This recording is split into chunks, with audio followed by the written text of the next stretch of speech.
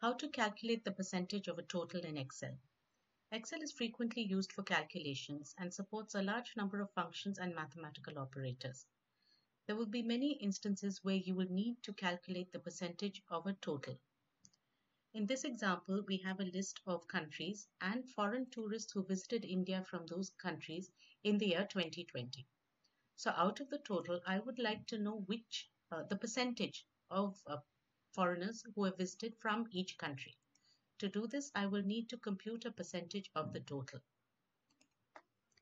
The formula for this is the number divided by the total and multiplied by 100. So let's enter the formula here.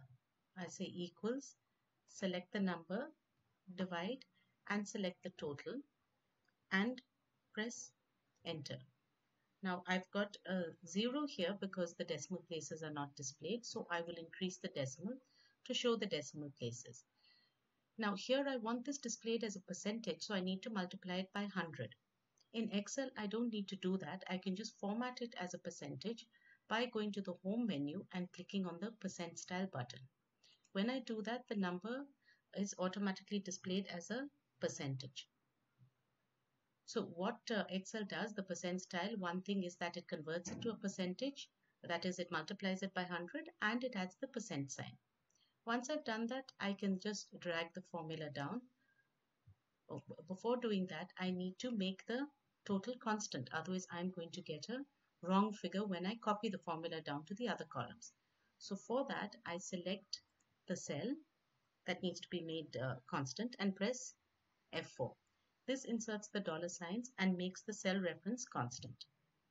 So now what I need to do is I can just drag this formula down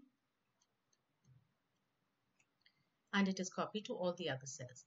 Now just to make sure that everything has been correctly computed, I just want to sum all these values. Now if all of these are expressed as a percentage of the total, the sum should obviously come to 100%.